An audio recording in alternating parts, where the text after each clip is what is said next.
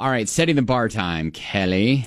These are stories that are something you shouldn't do. Yep. Situations we hope you don't find yourself in. Look, Donald's mom passed away more than 30 years ago. That's awful.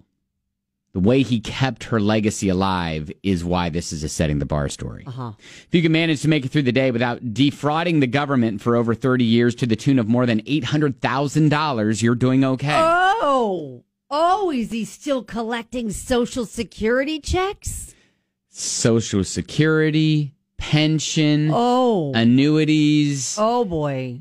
So, yeah, Donald covered up his mom's death for more than 30 years. She died in Japan in 1990, and he was like, no, she didn't.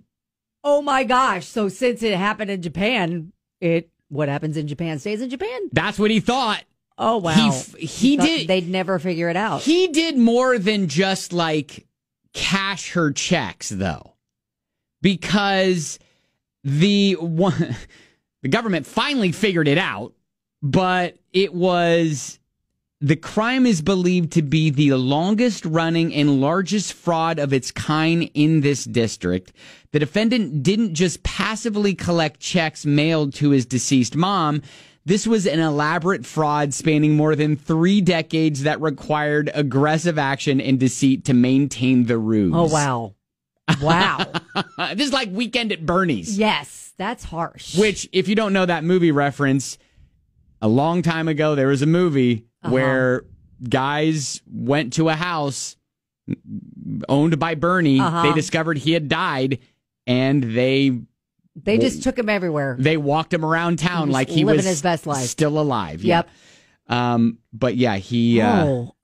okay, is it just me? But I'm thinking over the span of 30 years, only $800,000?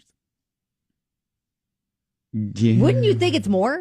I guess that just shows you how much you don't get for Social Security. Yeah, I was going to say, what is it? Well, I've already written that off as something we're not I'm probably not ever even going to get that. There's no hope for us. Wait, what is that? What is that? $800,000 over 30 years divided by 30 years is about $26,000 a year. Okay, so maybe he was just thinking, listen, it's a pittance. Yeah, it's not going to be a blip on the radar. Yes, it's a blip on the radar. So he probably is trying to keep it under wraps, a low enough amount to where it's not going to ruffle any feathers. Right, so not he's gonna sound any alarms. For the government, $26,000 isn't going to be all that much. No one's going to pay attention to that. But for me, $26,000, an extra $26,000 a year, that helps. Sure, that helps. Yeah, why not? Okay, wow, and sounds like he worked hard to make sure he still gets that. Yeah. Well, he's not getting it anymore.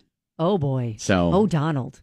Donald. Oh, Donald. Hey, you know what? If you're going to go to jail, go big. Okay. But again, he didn't really go all that big. He's not spending millions, living his life on a yacht. You're right. You're right. Mom wasn't collecting, millions of dollars from the government. Right. Wow. Was it worth it? Yeah, that's what I don't know. Yeah. Was all that work and time worth it? Yeah. If you were going to ask Donald would probably say no. I would hope he would say no. Yeah. Anyways. Maybe he's seen the error of his ways and it probably wasn't the best decision. There you go. That is your setting the bar story.